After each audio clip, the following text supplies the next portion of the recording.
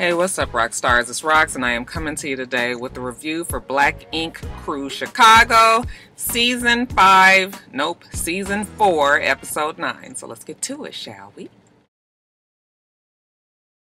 Alright, you guys, so they're at the shop shooting the shits, you know, sitting around not doing nothing. Now that 4 is gone, it's just Don and Van and the women. Okay, so a whole bunch of emotional bitches in that way. They sitting around talking about getting their toes sucked. Cobra comes in and she was like, hey, you guys, have you seen this article in the Chicago Tribune? I said, oh, they didn't got a reputable newspaper to join in on the fool of fucking niggotry. But evidently, Charmaine got to running her mouth to some reporter. Supposedly it was going to be an article about the shop. And I guess she must have mentioned that Ryan shot up the place when he left. So the Chicago Tribune has put that in an article. Now there is an investigation that is pending because you can't go around shooting up a motherfucking tattoo shop. Ryan said that he did not do that, even though at the beginning of the season they edited to make it look like he did do it. His Instagram, he's saying that he didn't do it. But they're claiming that there is a video surveillance of someone, I guess, looking like Ryan, or Ryan carrying a rifle and shooting up the place. Ciao.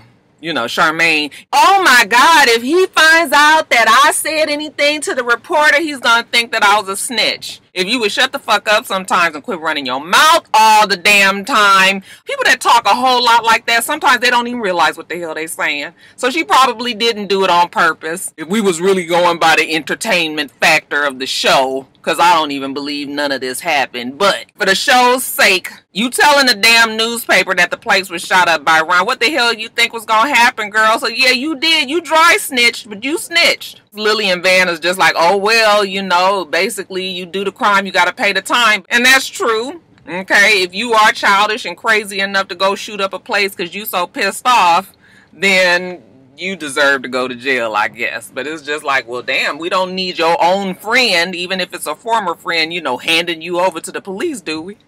And later on, we see Reese. She's complaining that she doesn't have an actual space there, and she has a client coming in. You know, it's not fair. Shit, 4 is not there. Charmaine was like, why don't we just give her 4's spot? Because much like a closed mouth, an empty booth does not get paid. So let her work in 4's spot since he done ran off to Los Angeles. Right as Reese is happily moving into her new spot, Cobra comes in. And once she sees that Reese is moving in there, child, immediately Cobra has an attitude. What? This shit is not fair. When Ryan left, she moved to Houston. Okay, but then when they told her she could come back and get her spot back, you know, she's back there now. She been there for 3 years. She got more seniority. Why she don't have a spot? Yada, yada, yada. Why this bitch can come in here and take the spot? I'm just like, can we just bring it on down a little bit? Why do you have to get so mad? Cobra with her big titties all up in the girl's faces. Girl's like, did you just call me a bitch? I was like, listen, this ain't what you want. Because that damn Cobra looked like she would have slung that girl around like a rag doll. Cobra big titties all in her face like this. Yes, I called you a bitch. That's my spot. It don't make no sense. They arguing back and forth. And I'm just sitting there like, why does everything have to go from 1 to 100? Van has to jump in between them. Cobra go running off and hitting the walls and everything. I said, don't fuck up your tattoo hand, girl, mess up your money. And then Van, you know, he got to take it up to their level. Listen, goddammit, we just lost 4. We don't have any more reason to lose another artist. We gonna fix the shit. Damn. Reese, go in there where 4 worked. Cobra, you can have my office. Fuck, I'll work up in the front. Me and Lily will rotate or something. But damn, it don't always have to be all of this. I said, listen to Van trying to be the adult. Now that he's the one that's supposedly in charge, he see how fucking stupid and immature they all are. Now, 4 is in Los Angeles, okay? He told everybody bye, and you know what? He just got to do what he got to do. He's there. He's about to make it happen. He got his boy Ryan with him, okay? Because when he was telling Ryan about what was going on, Ryan was like, hey, you know what? I'm going to go with you too, okay? Have a pop-up shop out there. Since the shop is not done anyway in Chicago, you know, let me go to L.A. and see about tattooing some people out that way. So, yeah, it's a 2-for-1 here. So, yeah, they're there, you know, it's In-N-Out Burgers, it's Del Taco, it's Roscoe's Chicken and Waffles. I was like, oh, I miss home so much, you guys. It's about to be on. Hey, have you talked to Kat? Ryan was like, hell no, nigga, you trying to get me put out again? No, he ain't reaching out. He knows she there, but no, he has no intentions of reaching out to Kat. I said, knowing Kat, that bitch will show up some damn where. Anyway, they go to London on the Track's house. Side note, didn't London look different when he was in Chicago? When did nigga get dark? I was just looking at him like, is that the same guy? But I guess it is. They had London on the Track's house. London introduces them to his team. You know, this one do that, this one do that, this one do the other. And yeah, we all gonna work together. We gonna get to this money. London on the Track believes in 4. And that's when Ryan, you know, gives him his props and tells him how proud he is of 4 and all of that. You know, let's make it happen, okay? Cheers. Good for 4. Has anybody heard his music? Now we see 4 at the studio with, we got London on the track. London there with the nigga had his leather and his zippers and studs and rhinestones and stripes. And I was like, that nigga look like Carly Rae at the reunion. I can't stand when people be inside and have on sunglasses. I know that is the thing they do in the music industry. That shit irks me. You just look crazy. So he's in there, you know, he all producered out. He want 4 to get up in the booth. Okay, and 4 is like, I don't really know exactly, you know, he tight, you know, he got to loosen up, you know, he got to get into the flow of things. Like, y'all don't smoke no weed or nothing, drink something, you know, so everybody can get into their creative space. No, London on the Track says get up in the booth. Okay, so 4 get up there. He trying to say a simple rap of, if I told you once, I told you again. I just linked with London, dog, that's my man. I'm going beast. Those 3 lines took him all fucking night to get out. And London on the Track was like, nope, that's not it. Try it again. Nope, that's not it. One more time. Rewind it. And I understand these producers know what they want. They got a sound in mind and everything. But why motherfuckers got to be so damn mean? You like micromanaging. Like, I've always just been from the school of, you get more flies with honey than vinegar. He's just sort of rude, like, no, you ain't doing nothing right. Like, I know the sound that I want, and you can say all of that, but I just never will understand why people got to be so fucking rude. You don't get that kind of, like, I'm not the person to approach like that. Okay, if you want the best out of me, you gonna have to just be able to talk to me, because fuck, I'm a grown-ass woman.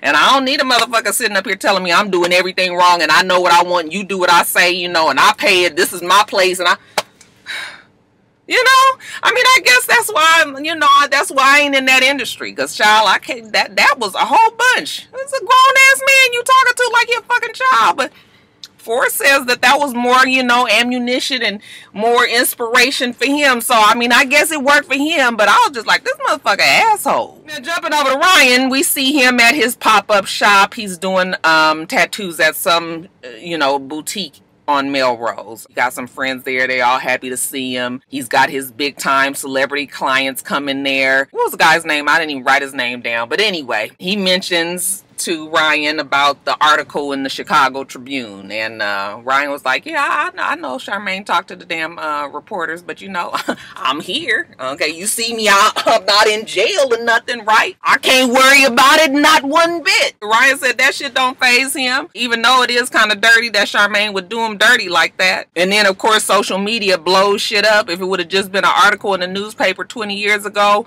nobody would have known about it. But the fact that social media can get something retweeted within a minute, thousands and thousands and thousands of people have seen it, it's just changed the game a lot. And he's strong enough to weather the storm. Fuck, he might have to go off on some people every now and then, but it ain't gonna never bring him down. So right now, you know what, motherfuckers at the shop don't faze him, okay? This won't stop. Now, it's some downtime. 4 and Ryan decide to go to the club, I guess, with London on it. Was that London on the Track, child? Every time I see him, I was just like, who is that? Okay, he just looks different. Was that him they was with? Anyway, they go to the club. 4 say he don't feel like he needs to be at the club, though, you know, because he still, you know, he ain't got no music out, and so he just feel like it's still work to be done, and he shouldn't be celebrating and even having no downtime. But They at the club, he gonna make the best of it. At the same time, we see that Nikki has decided to come to LA to surprise him. She said that London on the Track has been going real hard on 4 and it's been a lot on him, so she's gonna come there and surprise him.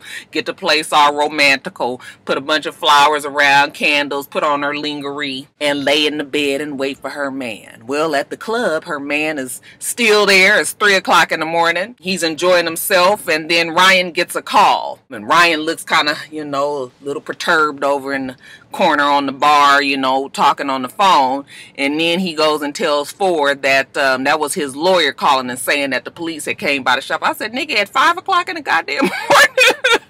Y'all ain't playing that well, okay? Nigga, it's 3 o'clock in the morning in LA. It's 5 o'clock in the morning in Chicago. Your lawyer couldn't wait till a little later. I was like, now y'all know that man ain't called Ryan at the crack of dawn like that. Sure, but anyway, you know, Ryan was like, he got to be dealing with bullshit like this while he in LA. Fuck all them, all right? He ain't got time for the bullshit. He know he didn't do it, and that's exactly why he left their asses alone. Now they finally leave the club and take it on back to the crib, and when they get inside, Nikki is up there, you know, they was like, who the fuck is that? You know, that damn Ford looked like he was about to run. He looked scared. London like grabbed his arm like, no, like it's okay. Y'all tell me, was that London on the Track? I promise you, I don't remember if that was him or not. Anyway, Ryan was like, is that Nikki? And she was like, yeah. He was like, is she naked? And she was like, yeah. She might as well have been naked. I mean, it wasn't like Ryan is her man, so, you know, he don't need to be seeing her in her lingeries. But, you know, they leave, and you know, she's all, hey, baby, you know, you done came home all late. You ain't getting no ass now. You know, he's all, no, you know, cute, whatever. The next day, we see Ryan and Ford. You know, Ryan has this big bouquet of blush-colored roses, and he is taking it somewhere. I think we're kind of assuming that it is going to Rachel, and maybe she's flown down. But nope, that's not it. We find out that he is about to do a tattoo for the Queen, Nicki Minaj, because she is in Los Angeles and she is promoting her album Queen that she has pushed back, but that's neither here nor there. She was doing a video. I'm just like, when did they film this? Because I swear we just saw her get the tattoo a few weeks ago. Before, they used to film these reality shows a long time ago. Now they almost film in real time. So it's almost like the shit is going on like it just happened a few days ago, and then they put that shit up on the air. So it's weird. But anyway, she's getting this tattoo. She's getting Barbie on her wrist, her inner wrist. And she's a little nervous because, you know, she says that she heard that that is the most tender spot, and I will 100% agree. I told you guys how painful that shit is. Ooh, that was the most painful tattoo I've ever had, was this one.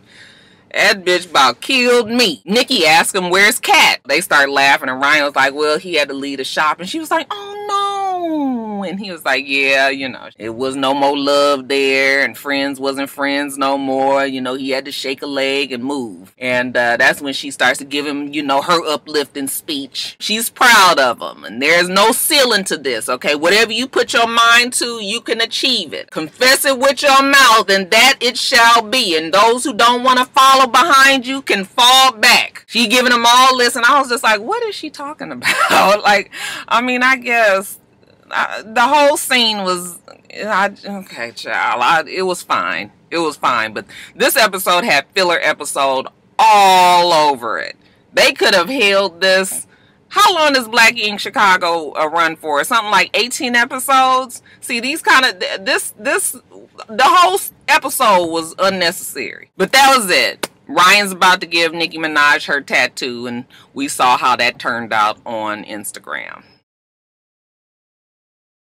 Alright, you guys, that's it. Let me get off of here. I still got to do Top of the Blogs. I'm not sure if I'm going to even get Top of the Blogs up today. I have an orthodontist appointment, so I'm going to try to work hard to get Black Ink up today, which is Thursday, and Top of the Blogs probably won't be up until Friday. And I don't know why I'm telling you guys this, because you won't know it until this is up anyway. So yeah, but yeah, I got to do that, and then I'm off to the orthodontist. You guys make sure that you rate, comment, and subscribe to the channel. I'm itsrox. The channel is for itsrox, and everything else I do will be in the bottom bar. All right. So I hope that you have a wonderful, wonderful rest of your day, and I plan on doing the same. Till next time, rock stars. Bye.